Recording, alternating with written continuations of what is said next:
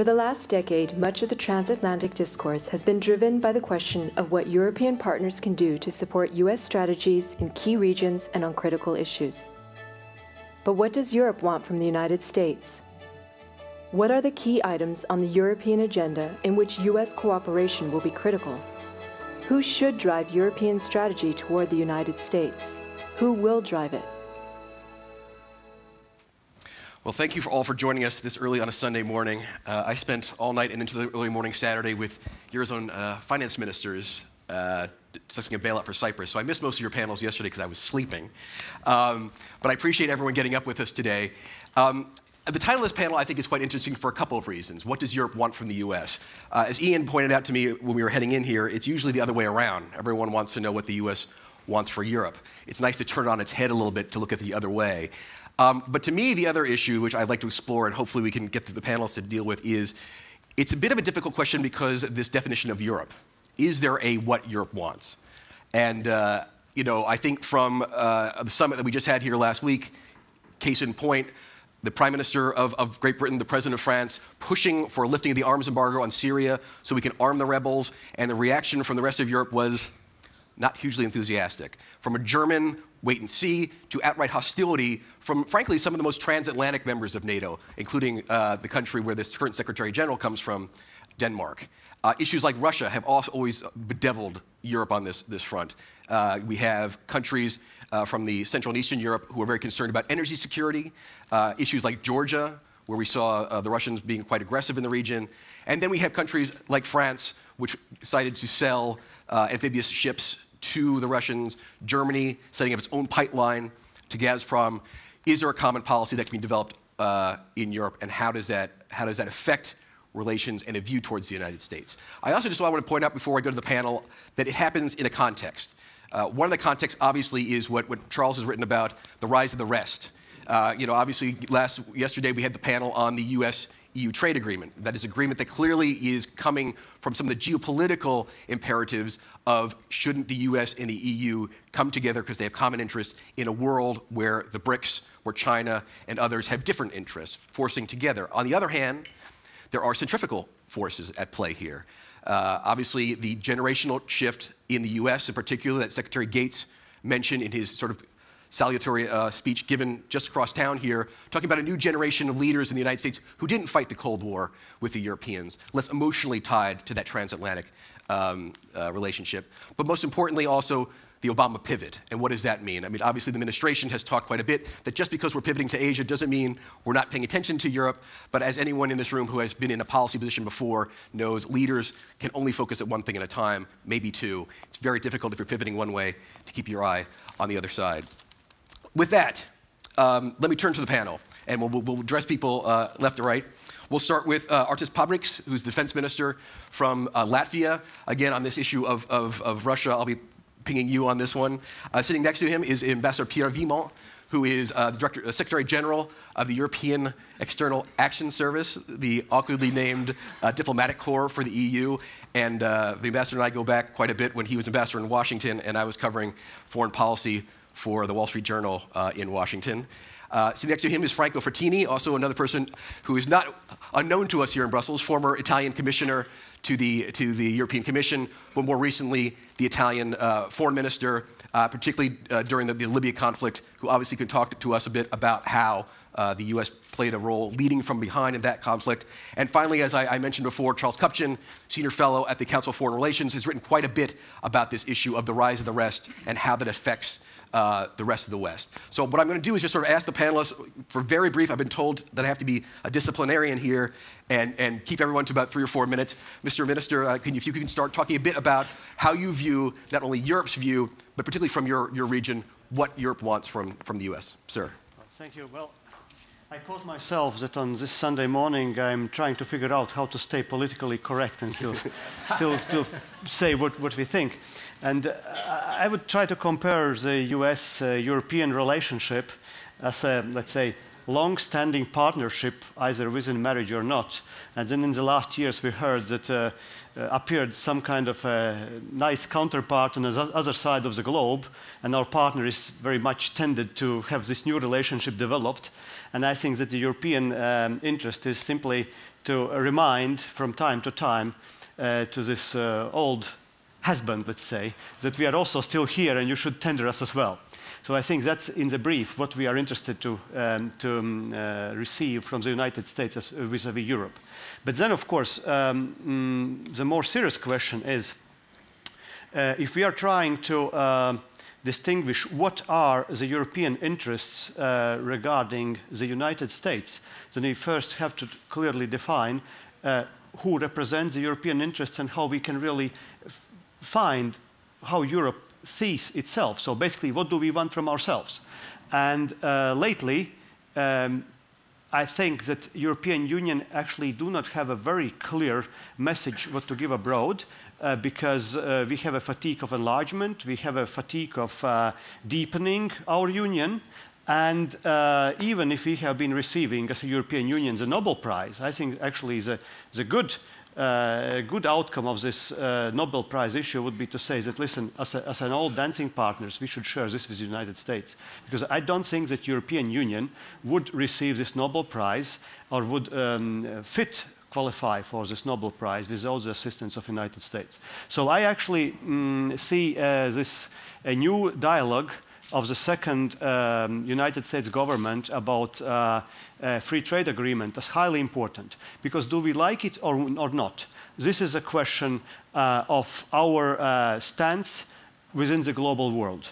And this is not anymore so much about the peace between France and Germany or something in Western Europe. It's about the European or liberal democratic system within the global perspective.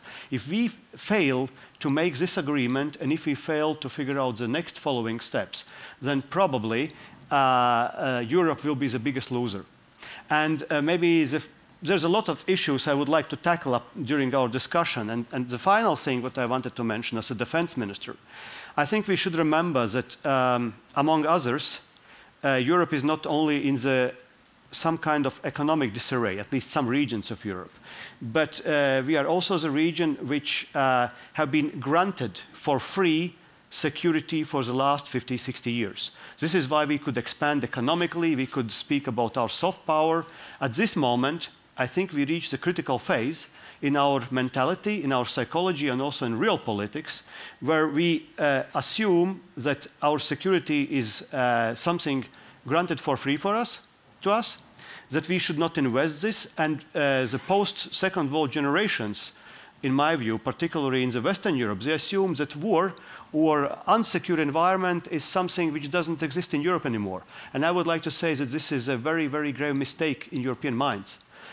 Military, defense, security issues are inherent part of common social, cultural, economic life of every country, of every continent. And as some observers say, there are no long-standing situations in the world where on the one hand you have a rich, prosperous, but demilitarized region next to the less rich and, let's say, aggressive or military developing regions. This disbalance doesn't remain for a long time. So please, Europeans, my dear friends, keep it into mind. And I have to tell this because Europe, as European Union, ends 200 kilometers from our capital.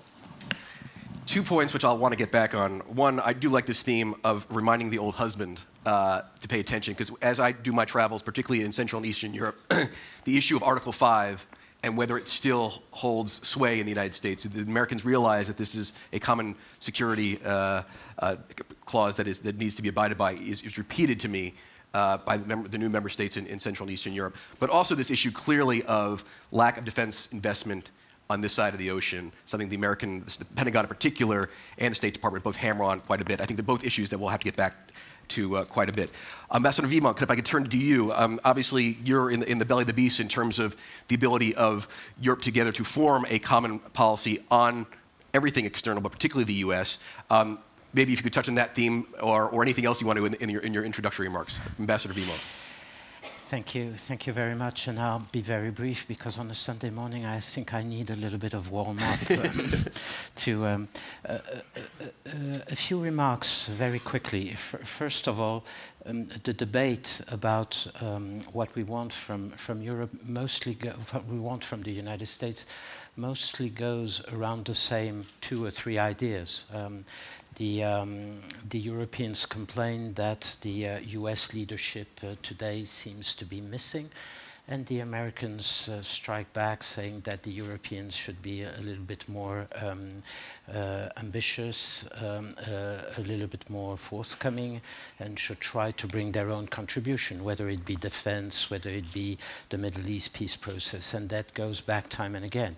And I would say the second big idea is the Europeans have this impression that the American administration, because of the pivoting towards Asia, is not paying as much attention to the Europeans and to the European Union as it used to do a few years ago. It seems to me, first of all, that all this is somewhat a bit short in terms of analysis. And first of all, because there is a rather extraordinary contradiction since the beginning. Very rarely have we seen in Washington a US president who was intellectually so close to the Europeans. One of your colleagues, while I was in Washington, was telling me time and again, no surprise that the Europeans love Obama. You know, he's got 80%, 90% in all the opinion polls here in Europe. It's because he thinks like a European. You know, this is a president who's talking about the multipolar world, etc., and seems to have all the same analysis as we do. And therefore, it's quite surprising when you have an American president like that to have the Europeans at the same time feeling that he's getting away and drifting away from Europe. There's a little bit of contradiction there, in my opinion. And I wonder whether, and that will be my second observation, whether, in fact, what we're facing today is not at all this sort of drifting apart, but rather both together, the Europeans, just like the Americans, facing a more and more sophisticated and complex world with many actors, global challenges happening every day, crises popping up every day, a very complex world that we don't know how to deal with, and that either on the American side or the European side, we haven't got the right answers so far, because maybe we're not strong enough in the way we assess the situation and understanding exactly what's happening, and maybe not speaking enough to each other to try together to find the right solutions. We're moving on. We're rather pragmatic. We will certainly discuss about Libya, maybe about Mali and other things. There is a division of labor that is slowly emerging there between America and Europe. But maybe we haven't been able, first of all, to theorize it yet. And secondly, we're still somewhat uncertain about where we're heading to. And I think this is the real problem I think we're facing at the moment. I'll stop here. It's a difficult one for journalists in particular because we don't like complexity. We like to be oversimplified. In an indifferentiated world in which the relationship between the U.S. and the EU differs on different issues, it's very hard to hold our attention on this. But this issue of you know, the complaining back and forth that the U.S. doesn't pay enough attention to Europe, that the Americans believe the Europeans should lead. There was no better example of that, I think, than the Libya situation, where you did have that dynamic play itself out. The Obama administration very much willing to allow Europe to lead on that. And obviously, Minister Frattini, you were part of that as the Italian foreign minister. I also might mention the great mentioner in the sky has also mentioned Mr. Frattini's name as potentially a successor to Anders Fogh Rasmussen in NATO, so it's something that you may be dealing with in the future. Can you talk a bit about that dynamic, that transatlantic dynamic, and whether that burden sharing that the ambassador talked about is a good thing potentially for the transatlantic relationship, or is it a sign of divergence? Well, I think what are our goals, what to do and how. These are my 3 brief points. Since our goals are to implement and to follow this strategic cooperation on the basis of common values, democracy, rule of law, individual liberty, I consider that, first of all, a stronger Europe is in the interest of the United States. I used to say we need more Europe, not less America. This is my departing point. Since I'm convinced of that, I think that a division of labor, of cooperation where sometimes Europe is in the condition to take the lead, as it was in the Balkans, as it should be in Mediterranean area, as it should be in North African country, shouldn't lead to a decoupling of transatlantic security. Transatlantic security is a good, is something that we have to keep together. In some cases, Europe should be in the lead. I can mention the case of Libya. Maybe I'll be further elaborating later during this debate. I would mention the idea that has emerged of having a strong involvement not only of our partners, our member of NATO in the NATO mission Unified Protector, but involving partners. In the first case of Libya, 4 Arab states that are partners of NATO participated in terms of capabilities, not only political support, which was decisive for the go-ahead, but they participated in terms of capability. In that case, America, somebody says, led from behind. I saw that situation. I think this was a good example where some Europeans, I wouldn't say first of all, but among the first, Italy, knowing better than others the situation in Libya, was playing a good role by, I would say, cooperating, exchanging information, and so on and so forth, while the United States have been cooperating. The same applies, and should apply, to the near future in that area, because it is not enough to say the mission in Libya led to liberating Libyans from the regime. Now, we have to stabilize. The Libyan situation is very fragile. The situation in Sahel and North Africa is becoming more and more fragile. Think about Tunisia. We have been hoping about a consolidation of regime in Tunisia, and unfortunately, they had to change the government a few days ago. So now, more than ever, American involvement in North Africa is what we need. Even though, I would repeat, Europe should take the lead. On the contrary, think about the Gulf. Think about the negotiations to bring Iran to be, I would say, a responsible partner and not undermining the security. In this case, I would like very much America taking the lead, and we cooperating in the Gulf, for example, where we want to be part and unfortunately accept some of important NATO initiatives there. Europeans, as European countries, are not so much involved as it should be. The same applies to Middle East. I agree with what Pierre Vimont said. I never seen a president of the United States so close to the European perspective of working together. A final point we want to have from America is also the concrete and smooth implementation of what I would call the second pillar, that is economic cooperation. The offer to negotiate a free trade agreement between the United States and Europe is something that can very easily complement the security perspective.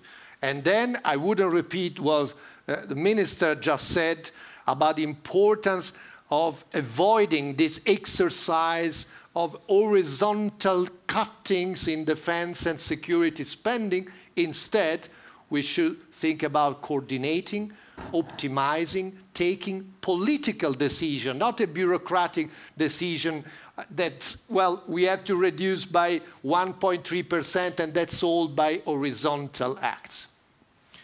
Thank you very much. I think we will not get a more clear clarion call for transatlantic cooperation in various regions.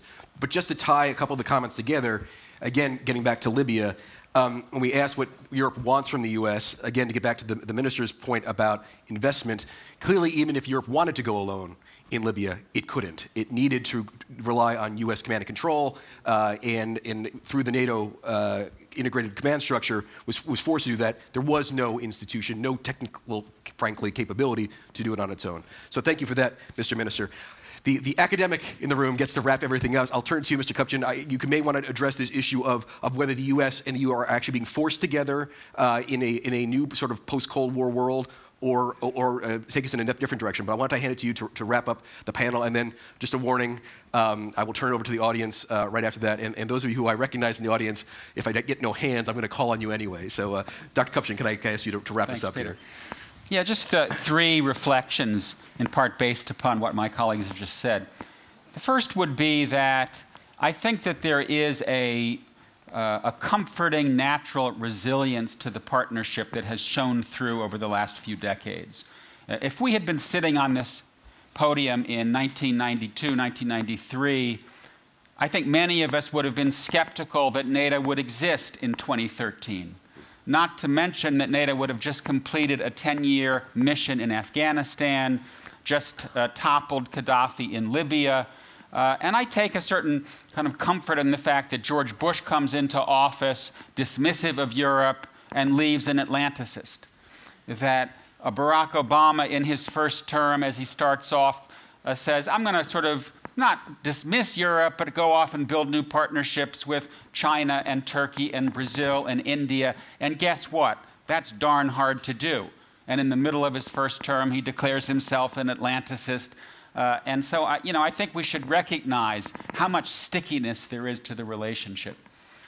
Second point, I think we're in a period of what I would call the tyranny of domestic politics. That is, so much of what Americans want from Europe and what Europeans want from the United States is hostage to internal political forces. So in terms of what's happening here, the United States wants things, many of which are really not part of America's foreign policy. It's up to you guys. It's about fiscal union. It's about banking union. It's about whether David Cameron can manage the UK Independence Party and keep his country in the European Union. And these are issues over which the United States has very little purchase. And I think the same thing is true going back on the other side of the Atlantic. A lot of what you guys want from us depends upon our ability to get our act together internally. And I would identify two or three things that are particularly important. One is, will Obama be able to manage the strategic retrenchment that we are experiencing in a judicious manner? Right? We know the United States is turning inward. We know that the defense budget is getting whacked. We know Obama wants to decrease America's strategic exposure in the Middle East. Will he do that in a measured way, or will it be a bit of an erratic mess? We don't know the answer to that question. A lot of it depends on the ability of Obama to manage bipartisan cooperation within the United States. The same is true on the economic front. Will we get a budget deal? Will we be able to renew the domestic foundations of our foreign policy by getting our economic house in order? We don't know the answer to that question, but that in many respects is much more important to you guys than the latest issue of NATO burden sharing. And then on some of the issues that you care about, like Guantanamo, climate change, things that you had hoped for, there I'm a little bit skeptical. I don't see the Obama administration having a huge amount of momentum when it comes to these issues. Perhaps on climate change, we'll see some progress because of the shale gas revolution. Power stations going from coal to gas, new technologies, but I wouldn't hold my breath on cap and trade or something more ambitious. Final point. And in some ways, it is the flip side of this, the tyranny of domestic politics. This is a moment in history in which we collectively need to be outwardly focused. We've been living through a 200-year period of history in which our societies collectively have tended to dominate the world. 75% of global GDP was represented by the United States and Europe in the height of the Cold War. We're down to 50%. That will soon be 40%. And we cannot afford to be inwardly focused. We cannot afford not to look out at the rest of the world. Whether we are able to kind of do that, I don't know. But I think we are living through a decade in which the world is changing in a way that hasn't changed in 200 years, in which there is really a kind of somersault taking place in the global distribution of power. And I think Americans and Europeans, despite their internal preoccupations, need to see that that's happening and to work very closely together to manage that transition. We know from history that these kinds of historical periods are dangerous, and we can't afford to be so internally preoccupied that we miss that challenge. Very good. Very good. I wanted to emphasize one thing that Charles mentioned at the beginning, because I think sometimes it gets missed. It is this issue of stickiness, because it is one of those things that almost every administration does come in and decide this is a relationship that doesn't need tending and feeding to. But then when crisis hits, be it Libya, be it Syria, be it Iran, who do you turn to when you need your allies, not just on capability and war fighting, but common values? And I think both sides of the Atlantic sometimes forget that. And I just sort of feel the need to emphasize that. Let me turn to the audience then. Let's start in the back here. Let me get out of the way. So, Good morning. I don't know if this is working. Oh, and I'm just sorry. Just if everyone could just, as usual, please introduce yourself, your name, and where you're from. Of course. Before you. David Johns, the director of a nonprofit based in the United States, Impact, as well as a transatlantic inclusion leaders network. I just want to push on the last point that you offered. And ask, how do you navigate or negotiate those politics, sort of acknowledging that there are internal forces that shape and inform the conversations that we have across the Atlantic, but also looking outward at the same time? What does that look like? How is that possible in a way that's more progressive and allows us to have productive conversations? Let me group a couple of these here before I turn back to the panel. Do I have anyone else back here? Let's start with this gentleman right here in the center. If I can get a microphone. I think he's coming to your left there. Yes, İlter Turan from Istanbul Bilgi University. I have two questions. The first one, the panel is entitled, "What does Europe want from the United States?" If we ask the question, what does Germany want from the United States, France want from the United States, and Britain want from the United States, would the answers be similar, or would there be differences between the answers? The second question I have is related to what Minister Pabriks has said. It is known that the Russian Federation has announced an immense military modernization program. Does that have any implication for the security of Europe? And last one from this round, let me start with the gentleman right here in front of me, if we can get him a microphone. Thank you. Antoine Ripal, I'm the director of the European Parliament's office in DC. I have two questions. First, I would like to wonder whether Americans realize that Europe is changing business model.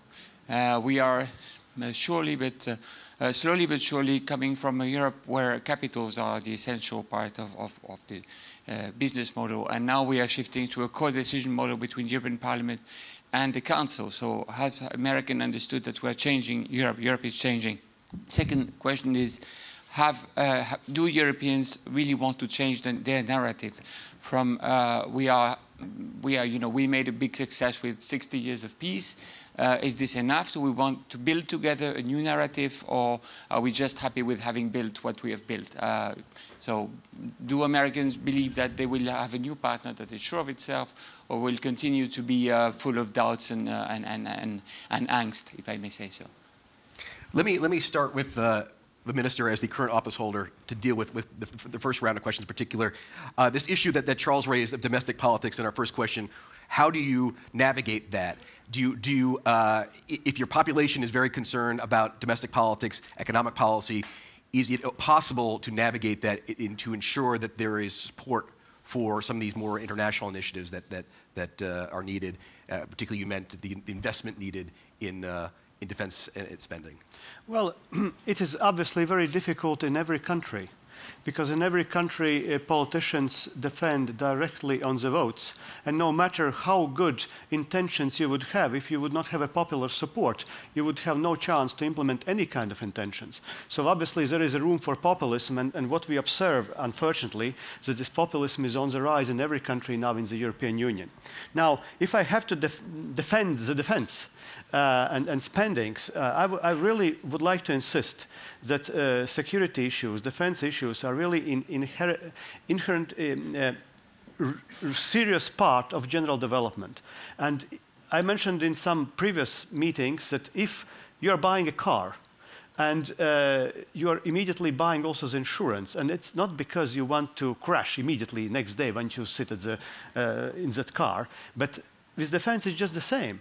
If you want to ensure all the capacity what your society has collected, this small insurance, 1–2%, is just that's what you have to pay. But I probably have to answer to the question from Professor from Istanbul regarding the militarization plans in our neighboring country. And I would like to say that on the one hand, me as a representative of a neighboring country of Russia, I sometimes feel a bit irritated that we have to speak about this issue. I would rather assist maybe our Mediterranean friends to speak about this necessary support to North African, etc. But unfortunately, we are forced to be in that geopolitical position. We can't be on the island which is called Iceland or somewhere else. So we are where we are. And if I have to be ironic again Sunday morning, from this militarization and changes and reforms of Russian industry, probably will be at least two outcomes. The first outcome, which is reflected in Europe, it is a good sign for European defense industry. Because as we obviously can see, this is an issue which is taken up, and I'm not speaking here about Mistral. I'm speaking about some even more complicated issues which are finding its way to countries outside the European Union and to countries which are not always characterized as liberal democracies as European Union. And the second, of course, if we are looking to the general comparison of NATO or European Union military capabilities on the one side and any respectful country around us, then of course this balance is in favor of NATO. But if we are splitting these things according to the regions, according to the areas, then I would say that in the last 5 years, the disbalance around the Baltic Sea is increasingly growing, not in our favor. And then I have a question to, of course, representatives of countries which are called to be strategic partners of European Union, why there is no belief in the peacefulness of European Union and European continent. Good question. Mr. Ambassador Vimon, let me ask you to address the other part of question 2, which is, because you have to deal with this in the Foreign Affairs Council on a regular basis, is there a different answer when you go to different countries about what they want from the United States? Because clearly, as the minister pointed out, there are real geostrategic concerns about Russia in part of Europe. There are not in other parts of Europe. Is that a difficulty when the U.S. comes up within the EU, within the Foreign Affairs Council, when all 27 ministers are discussing foreign policy? I think it depends at the level at which you're talking about, and I would say if you look at it from a general point of view, there is some pretty strong unity among member states on the fact that they would like to have America more in the lead, knowing where it is going. Think once again about the Middle East peace process, think about Syria, think about some of these issues related to the Arab Spring. So there I think you will get pretty much a unified position that we would like a more assertive American administration knowing exactly where it wants to go. Once again, coming back to what I was saying previously, Washington could talk back and say, do you know yourself what you want to do, and why don't you try to come up also with some contribution. When you get into the whole issue about European defense and the way we organize ourselves, then, of course, you find the usual differences that may exist. But I wouldn't make too much out of this. I mean, that's always been the way Europe has been moving ahead. I mean, those who say that's terrible, you have different views, that's the way we have been working since the 1950s. You know, we started with France trying to promote its agriculture and Germany trying to promote its industry. And it was a compromise. We live with compromise time and again in this place. And that's the way we move forward. That's the whole engine of Europe, is that we build on differences and we try to move ahead. And I think, last point, I think one has to understand that this common foreign policy we're building, it's not about the High Representative and the EES moving on their own. It's a system where you bring together 27 member states with their own diplomatic action, something that we're trying to build at the level of Europe, and bringing this together to make it an added value in terms of pushing Europe around the world. If you don't understand that this system is a complementary system, bringing the two pieces together, then one misses something. And I think this is what it's all about at the moment. Let me ask you also to address the question of the co-decision model. For those of you who are from outside the Brussels Ring Road, what has happened since the latest EU treaty, the Treaty of Lisbon, the European Parliament has been given far more powers to make decisions with the member states. Now, obviously, in foreign and defense policy, not necessarily all that powerful, but we did see certainly on issues of the SWIFT data protection, where Joe Biden had to actually show up at the European Parliament and start lobbying individual MEPs on these issues. The Parliament has become, much like the U.S. Congress, a player in some of these transatlantic issues. Do you get a sense that the U.S. has been good about this? I mean, Kennard, obviously the ambassador here to the EU, is up at the European Parliament quite a bit.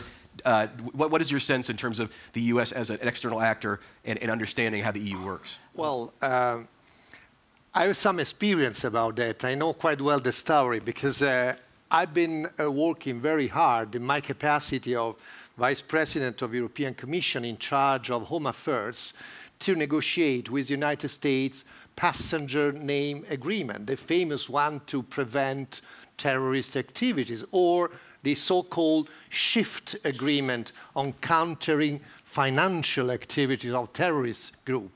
And the Parliament did not agree with the proposal we had negotiated. And they decided that there was not a right balance between security and data protection. Our American friends were a bit frustrated about that. I was able to explain that, first, Europe will never become a superstate. But if we are stronger, this is also because there is more political and democratic legitimation coming from the European Parliament. Not only I accepted this final decision of the Parliament, but through renegotiating some paragraphs of such agreement, we came up with a better final proposal that America accepted at the end of the day. So the fact that we have a stronger democratic institutions is an added value, not a problem. That should be understood from the United States. In the same time, we have to avoid to be paralyzed in very long confrontation between the Council, the European Commission, you know, the famous triangle of institutions, co-negotiating for some time, too long time. So if we are able to find the right balance between being effective and representing the democratic aspirations of so many members in the Parliament, we would be stronger, not weaker in negotiating. And our result, our final result, would be and will be more producing in the interest of transatlantic security. This is in the case of all the agreements concerning security. And the same applies to the principle of cutting in public spending for defense. If we don't coordinate, if we don't consult, if we go ahead with unilateral national decision to cut budget, there we are weaker. On the contrary, perhaps within the NATO structure, we will start to better coordinate and optimize, the result would be much better. Charles, let me ask you to address the final question, because it's the most theoretical and as the academic. This idea of do we need a new narrative? I mean, this has sort of been the discussion we've had ever since the end of the Cold War. I mean, obviously the old joke about NATO, you know, the purpose of NATO is keep the Americans in, the Russians out, and the Germans down. I mean, that isn't really relevant anymore. I think to some extent we've been struggling with finding a new narrative. Do we need a new narrative? Is the old narrative okay? Can you just maybe address that last one before I come back to the audience here? Sure. Yeah, I think we do need a new narrative, and it's got several components to it. I think one of them is that our societies, American society, European societies, I think confront a middle-class crisis in which the average American worker, the average European worker, maybe with the exception of some countries like Germany, have faced declining real wages and increasing inequality for quite some time. And if we're going to get our societies back in a more solvent way politically, I think we need to figure out how to solve this problem, how to get growth on both sides of the Atlantic that is shared, broad prosperity. We don't know the answer to that question yet. I think it's partly a function of globalization and its effect upon manufacturing, but this seems to me to be key. Get our societies back in an optimistic sense, then they will be more focused on the rest of the world. Second, I think focus more on the connections between foreign policy and wealth.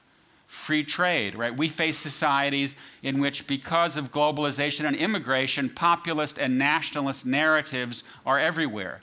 And we need to make sure that our societies remain open despite those increasing forces. I think the free trade conversation between the U.S. and Europe, between the U.S. and the Pacific region is a good antidote to that. And then finally, I think on both sides of the Atlantic, there is a political discourse out there that politicians need to embrace, but thus far I think they are afraid to do so. On this side of the Atlantic, I think it is about Europe's place in the world. You can no longer ground the European Union in the past, in World War II, and we need this to escape war. It's got to be about the future and the projection of European values and European power in the external world. On my side of the Atlantic, we are still in a narrative about American exceptionalism, about this is an American century. You heard it from Romney. You heard it from Obama. That's not where the American public is. The American public actually understands the world is changing, but American politicians are afraid to go out and say, hey, guess what? The world is changing. This may not be an American century. And I think it behooves Obama and other leaders to update their discourse to the realities of the world. I don't think that they will be bitten if they do that. But we're not yet in an American political scene where they are ready to do so. Interesting. Our voters perhaps are ahead of us on the issue in particular. Let's start right on this side of the room, right here.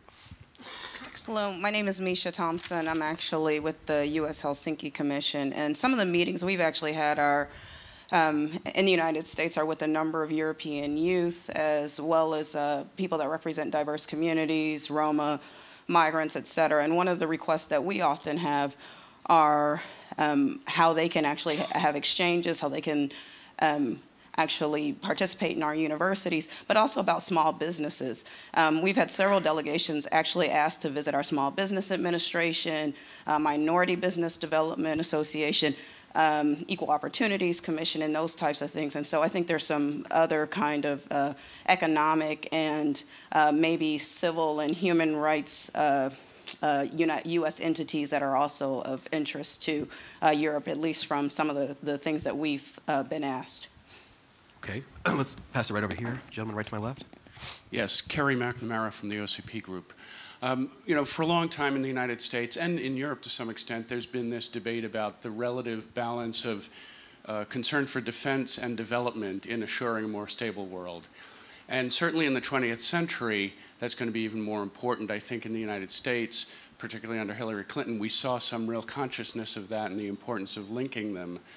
But certainly when even one looks at the events in North Africa in the last couple of years and the role of poverty and lack of opportunity and even food insecurity in the region in generating conflict, it's going to be ever more important to think about how you balance attention to poverty reduction and development and attention to defense and security in assuring what they are both designed to do, which is to create a more stable and secure world.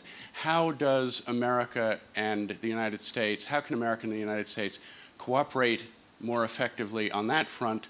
We see a lot of summits on the issue, on food security and other issues, but what are the mechanisms for more effective cooperation between the U.S. and the United States on the development side of the picture? Okay, tough one. And let me, for the last one of this round right here, this one. Zania Dormandy, Chatham House. I want to actually pick up kind of a little bit on your point and the stickiness idea. The other side of the stickiness, yes, are we sticky? What worries me is we actually take one another for granted. There's a real sense that Europe looks at the US and says, well, they'll be there. And the US looks at Europe and says, well, yeah, you know, they complain and they're a little bit wishy-washy and maybe they don't spend enough on defense, but they'll be there when we need them. And if you combine that idea, this idea that we actually take one another for granted, with the other side of it, which is our expectations for one another are getting higher and higher, this idea that, yes, we need to spend on development, so actually, you know what, we can spend a little bit less on defense because America will cover defense, and then we can cover our populations, we can cover this, you know, social contract, et cetera, et cetera. We could get ourselves into a very nasty place where the expectations are quite high. We take one another for granted and assume the other will step up. And in the end, we find ourselves without the capabilities to step up. And we're not. And suddenly there's a vacuum, and we're not able to do what needs to be done. And so I get the stickiness. What worries me is there isn't enough behind the stickiness to actually act. Charles, that seemed to be directed at your opening remarks. Do you want to address that, that last point to start the panel? You know, it's a tough question. I mean, I think that you know, we need to find the right balance between doing too much and coming home empty-handed and then blaming one another and doing too little and finding that things start to unravel around us. And I think we've been in the doing too much mode. That, at least from the American side of the House, there is a strategic weariness. There is a sense that the United States, in trying to turn Iraq and Afghanistan into Ohio, was crossing a bridge too far. And I think now the challenge is to modulate, as I said at the beginning, to find that middle road between doing too much and doing too little without actually turning inward. And I think the question about development is an important one, in the sense that I think that, you know, the United States is not going to be picking any fights. We see that from Libya. We see it from Mali. We see it in Syria. When I look at Obama's second term, I see one conflict looming on the horizon, and that is with Iran. And I think in the rest of the world, the U.S. is going to keep its powder dry. And I therefore wonder, well, who's going to be delivering the goods for other crises? And my answer right now is nobody, right? That we are going to be living in a world in which there will be an under-provision of global public goods. And that's because the United States has been the provider of last resort since 1941. That era is over. And I think we're just going to have to get used to a world in which there are problems out there and nobody sends out the fire trucks. Lower our expectations. Because if we don't lower our expectations, you guys are going to say, where are the Americans? Americans are going to say, don't look to us. This is your backyard. And then that stickiness starts to come apart. So I would say it's time for a dose of sober realism when it comes to this global public goods delivery. It might be too sober for a Sunday morning. The minister was flagging me down because obviously this gets to your opening remarks too on the need for defense investment. But do you want to address that, or did you? Just very briefly, in the 90s we have been very famous in academic world and also in political world to speak about the European soft power or EU soft power and NATO hard power, European soft power, NATO United States hard power. I think that paradox or problem today is that do we like it or not to admit, but the United States' presence in the long term in the Europe will slowly to become smaller. That's one problem. The second problem is, if we ask ourselves, European Union, what can we offer to the rest of the world? Then we have nothing to offer as far as the hard power, and we have even decreasing possibilities also to offer the soft influence and soft power. So actually we have a huge disbalance between our possibilities of hard power and soft power and decreasing abilities for soft power. So actually we are becoming less and less influential. And I think this is the hugest problem also in our relationship between the EU and the United States. Ambassador Beeman, let me ask you to address that issue too. But I don't want to forget our first questioner who talked about the links. And maybe I call on a bit your previous job in Washington, because obviously as a European based in Washington, part of your role was linking SMEs, linking non-traditional high diplomatic actors across the ocean. Are there things we can do better to make sure that minority communities or small businessmen or other less traditional actors are connected better across the ocean? And also, if you could address the soft power issue as well. Yeah. Maybe let's go back to facts also. We may have problems today because of our financial crisis, but we're still the first donor around the world, the EU as such. So in terms of financial flow to developing countries, we're still very much there. Even if the budgetary discussions at the moment between the 27 are difficult ones, we will still remain a major donor as we go along. So the idea that we don't have any more soft power or even hard power, I'm not so sure about it. Think about Mali at the moment. Of course, the French came in first, and they were very impressive in the way they went ahead. But who's coming just behind and doing a lot of the work at the moment in Mali? It's Europe. It's the European, with the training and the restructuring of the armed force in Mali. And this is, for me, is not soft power. It's more interesting than that. It's about security sector reform and many things of that sort. Who's providing assistance to the African force? 50 million euros. It's the Europeans. Who's bringing in the development assistance, short-term and long-term? 250 million in the long term, 20 million right now on the ground in the liberated zone. Who's pushing the political process at the moment in Mali, trying to bring an election by July? The Europeans. And we are very much looked at in Mali as the main partner at the moment. So I think let's not underestimate ourselves. Second thing about stickiness, and what I very much agree with what Charles is saying, is that we need to wake up to the reality of today. But precisely the reality of today, which means that if we do nothing, in a few years' time, apart from, we won't be anymore for 50% of the global wealth in the world, but something like 1/3. Population increase, we are 1/6 or 1/7 of the population. In a few years' time, it will be 1/10 only, or something like that. If we don't look at the trends as they are going on and we don't try to counteract, of course we will slowly altogether become a small part of a world that is changing very quickly. So one of the reasons why we have to stick together is that if we only want to protect our interests, whether it be huge corporation or small and medium-sized corporation, we better work together quickly, try to push forward our own interest, our own values, and our own interest. And I think this is very much what the free trade agreement is all about. By the way, this is the way the others, looking at what we're trying to do, are looking at us exactly in that way. And they're somewhat worried and concerned about the possible success of that free trade agreement and what it will mean in terms of new standards being pushed ahead, which will be US and European standards. So we still have a force that on which we have, and a strength on which we have to build on.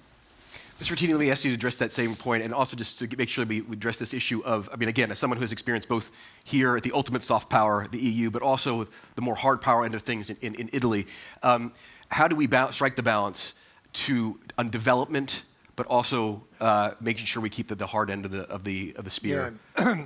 This is a very key point.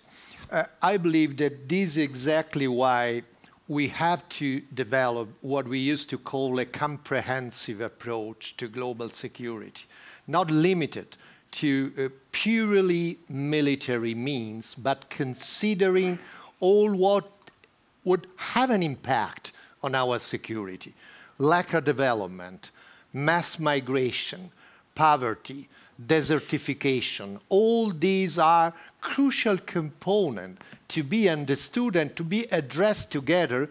And this is another ground of excellent cooperation for America and European Union. Why? Because think about, for example, to the need of elaborating together a common global strategy on mass migration, or what to do with the stalemate on the Doha round negotiations. I want to recall a phrase that touched me during a G8 Italian presidency in 2009. One of the most important leaders of Africa raised the hand in a formal session and he said, "Dear Western friends," President Obama was there, "either you take our goods or you take our people. You cannot do anything." This is a key to explain why our security will depend on addressing the roots leading to desperation, leading militias to be established because of, I would say, think about a last example I want to make. If only we would be able to reduce by half the rate of interest that has to be paid for the remittances of migrants, we would increase by the equal amount that every year is the sum of aid for development in the world, but only by reducing by half. They pay on the average 10% on remittances of migrants, banks, money transfer. Shouldn't be we all engaged, we and Americans, to push over this money transfer, the banks, to cut this remittances cost? This would be increasing to the destination, to the final destination countries, huge amount of money to address poverty. These are two examples where America and you should be very strongly engaged, because this is security. These are the preconditions to pave the way to prevent, rather than just reacting to Sahel, to Africa, and so on. It's a good thing Western Union is not a sponsor of this event. Let me just, we're about to wrap up here. Before I get back to the side, I promised the gentleman in the front row right there. Why don't we start with you there?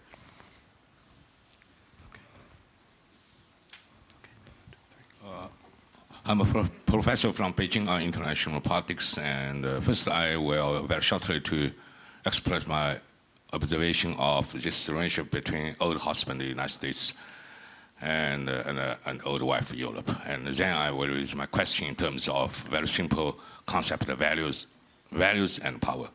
And from Asian perspective, we found that almost the increasing alienation and of the United States from Europe in fundamental disposition, for example. And we found European enthusiasm in, most recently years and months about the intervention, especially in France and in some degree in Great Britain. But the United States have a well-known and very clear Obama doctrine, which I think our professor explored very clearly. And also, in example, and Americans are still some emphasis on military of a nation, and just as almost China began to do. But the European, I think living in a postmodern world where there is no armed forces, no possibility of war, and so on. Also, I think that the United States is increasingly realized this world is really changed. So the United States not only and keep old special relationship with Europe, but also launch new special relationship in Asia, with Asia, not only with old ally Japan, but also with China. And so this is our Asian perspective to find the situation. My question is that in terms of value, I think that the Europeans are very self-confident. And generally, Europeans don't think that they require any other outsider, including the United States, to provide their value. Maybe and right, but in my perspective, somewhat a little, self-righteously. And Europeans want United States power. And what does European want from the United States? Power, financial power, and of course defense power. But my question is to American professor, and in your perspective, and what kind of value United States is still and able to provide to Europe at present and in the future? Not power. Power, American supply of power to Europe is taken for granted by Europeans, but value. Thank you, sir. Let me, the gentleman right here. Yes, Gian Giacomo Migone, University of Torino. There's a brief point I want to make concerning defense expenditure. As a matter of fact, if you sum what European countries spend on defense, it's a hell of a lot of money. It's almost a half of what the US spend. But the efficacy is about 10 to 15%. So what the Americans should ask us for is to get our act together, because we're duplicating in a useless manner what each country spends. So instead of whining about burden sharing in the old sense, the American request should be unify your expense, even if that, means, but there's always a price to pay, that we will have to also unify in a strategic way what we produce in military terms. So it'll be harder for the Americans to push F-35s down our throat, especially if we read the New York Times that tells us that it's not working very well. Obviously, it was tried with BAE and EADS, the merger that failed largely because of the German chancellor. Let me finish right here, and then I'll turn back to the panel. I might just go right to left and have your thoughts for closing remarks as well. Madam, do we have a microphone for here? Thank you. Hello, my name is Federica Bindi. I'm a senior fellow at SAIS, Johns Hopkins in Washington, and professor in Rome. I wanted to go back to a comment which were made. Charlie, you called for more realism. I would say we should call for more mutual understanding. My feeling is that while in the US we don't understand how difficult it is to come to decisions in Europe, likewise, people don't understand how difficult it is sometimes to take decisions in the US, the role of the Congress, how the decision-making process is affected even international relations. And frankly, you call for a united Europe. And well, you said that a united Europe is important for US, and I share this view, especially as the times goes by. So if you look at European history, there is in fact a correlation between the further integration and support from the US. The first Obama administration had few steps for, for dialoguing, Mr. Vimont, you were there, for dialoguing with the EU as a multilateral entity. And then it backed down to bilateral relations again. So I think there should be ways, and there are ways, for the US to push for a united EU voice. Less bilateral relation, more multilateral. I think the US can do a lot to force the Europeans to speak with one single voice. And that could be very useful. So I would like to hear your opinions on that. All right, a couple of these questions were aimed right at you, Charles. So why don't I ask you to address both of them, and then maybe even some closing comments that you have. The question specifically about values. Is the only thing Europe wants from the US, it's hard power, it's money. Does the US have something to offer Europe in terms of values? And then also this issue of whether the US has a role in help forging a common European vision. Frankly, I think in the past it has been something the U.S. has wanted, the whole famous Kissinger, you pick up the phone, you can't call Europe. But can you address those? And also, if you have any closing remarks that you'd like to address also, would you go ahead, Charles? Sure. To your question, Federica, I think that you're right to say that we need to be sensitive to the difficulties that we face on both sides of the Atlantic and acknowledge that these are tough times. And unfortunately, I don't think that the tough times are soon to come to an end. I'm someone who believes the United States is remarkably resilient. I don't think our best days are behind us. I think the American economy will snap back. I don't know when or how. And I don't know any American who can really tell you how we are going to get out of the pickle that we are in right now, where Republicans and Democrats live so far apart from each other ideologically that it's difficult to govern. I think we'll get past that. I don't know when, and as I said, I don't know of anyone who has said how we're going to do it, because you've got multiple layers from economic inequality, the congressional redistricting problem, campaign finance, the re-regionalization of American politics. You solve one of them, you've still got 5 left.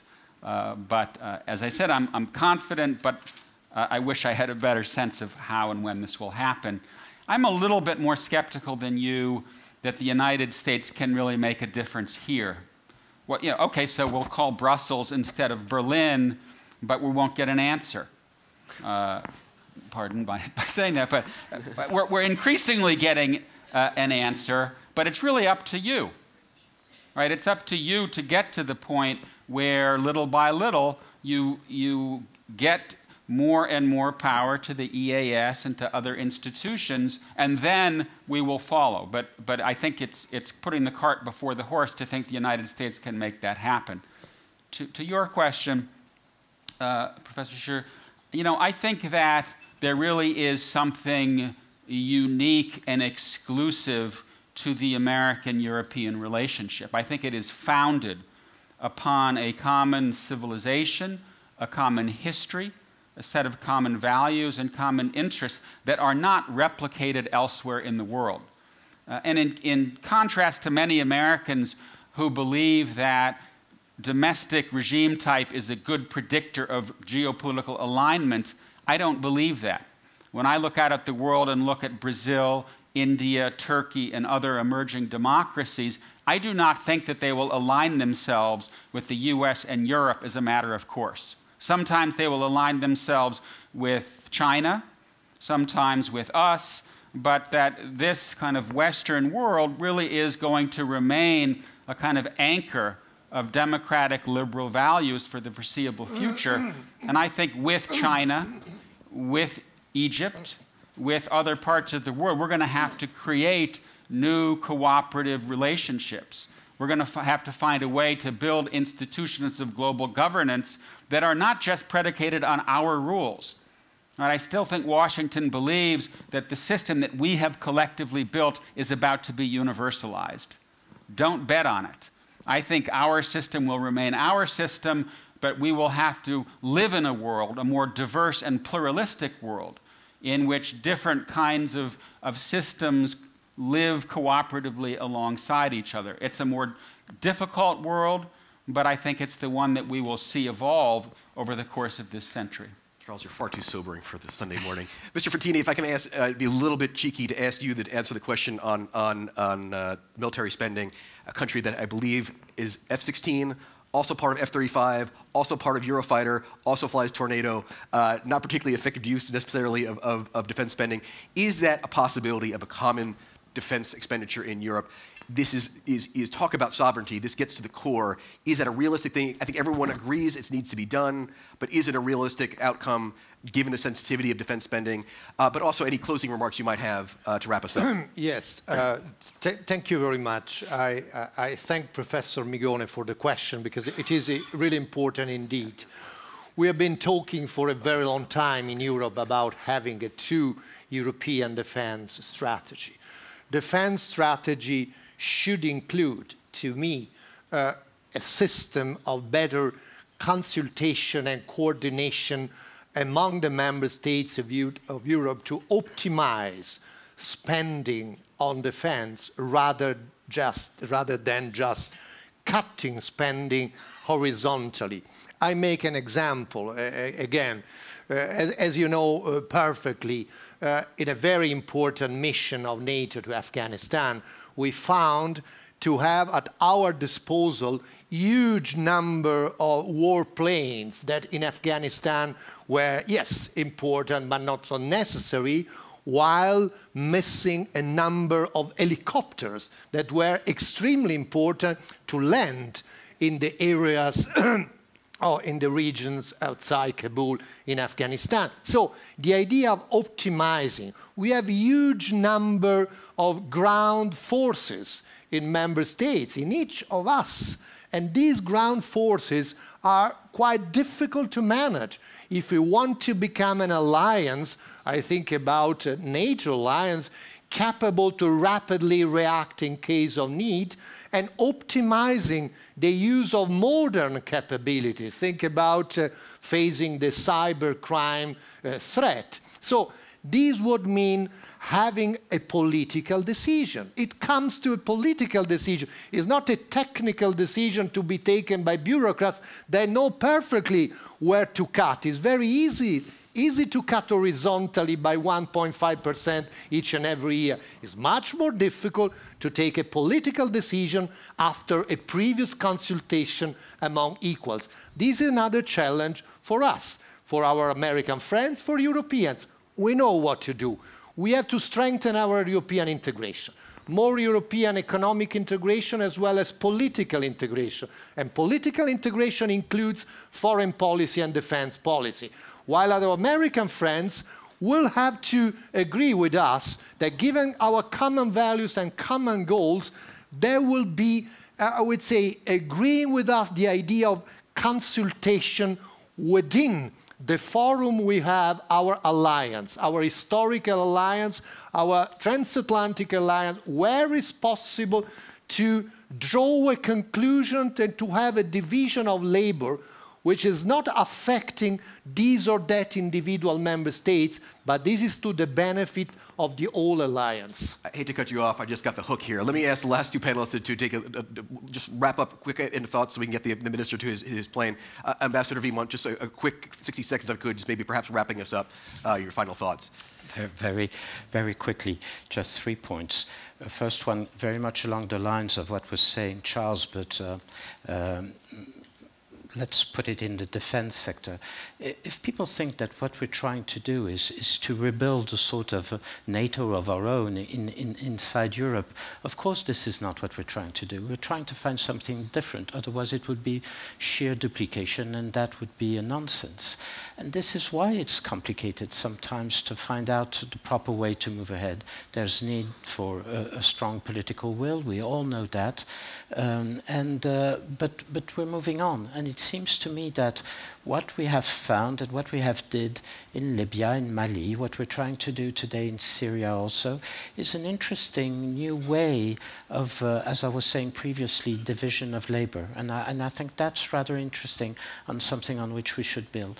The second idea that Europe is somewhere out there not knowing what to do strikes me very much at not being very much in line with reality. Just one example, which I find quite striking, the whole question about Syrian sanctions and how to support the opposition. Nobody noticed very much then when John Kerry was in Rome and released his package of technical assistance, lethal equipment, he was doing exactly what the Europeans had done 3 weeks before. After difficult debates, but which was a major breakthrough and a very interesting one, which means that sometimes we can come up with good ideas also and show the way. And in fact, as we're discussing today with our American colleagues on Syria, they're the ones who are telling us quite often, if you have good ideas, come and bring it to us. So I think it's becoming more of a two-way street, more than we imagine sometimes.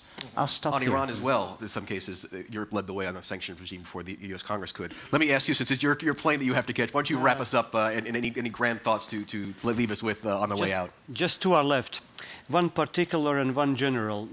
As far as the defense of Europe, or defense sector, I think the only outcome at this moment, also in the moment of austerity, is basically to increase capabilities through transnational cooperation. And that requires a common funding, but most of all, it requires a leadership in Europe. That's very important. As far as the general issue with what we started, what do we want from US and what do we want from ourselves, I think that our, let's say, family is still living in a situation where, sorry for using the concrete names, where Obama is hunting and Van Rompuy is cooking. And I would rather offer for this 1950s family construction something more different, maybe a Nordic family where both can cook and both can hunt. Thank you. Very good. And on that note, thank you very much. It's been a very lively discussion for an early Sunday morning, and I hope you have a good day today. Minister Pabriks, we didn't want to detain you, so I'm glad you're off. You're not going to miss your plane. That's important.